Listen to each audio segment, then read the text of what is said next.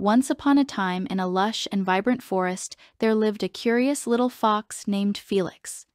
Felix loved exploring, but he had one special wish: to touch a star. Oh, how I wish I could touch a star. One night, as Felix gazed at the twinkling sky, just then a shimmering light appeared before him. It was Sparkle, the fairy.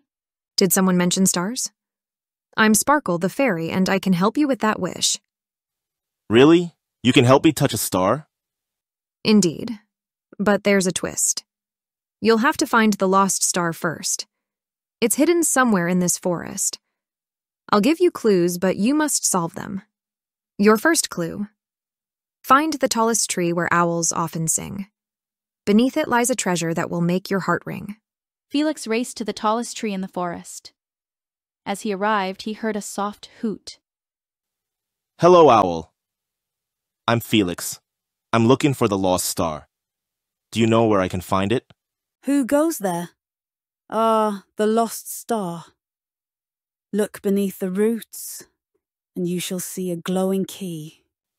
Thank you, owl. Now, where do I go next? Good job, Felix. Now for the second clue. To the bubbling brook where fishes play, use the key to unlock the way. Felix hurried to the bubbling brook. There he saw a small, mysterious chest. He used the key to open it, revealing a tiny, twinkling star inside. Is this the lost star? Yes, Felix. You found it? But there's one more thing to do. To touch the star, you must believe in the magic of your heart. Felix closed his eyes and wished with all his might. When he opened them, the star had grown big enough to hold. He touched it, feeling its warm glow. And so, Felix returned the star to the sky, knowing he had a special friend in Sparkle and a... I did it. I touched the star. Bravo, Felix. You've shown courage, kindness, and belief. Remember, the real magic lies within you.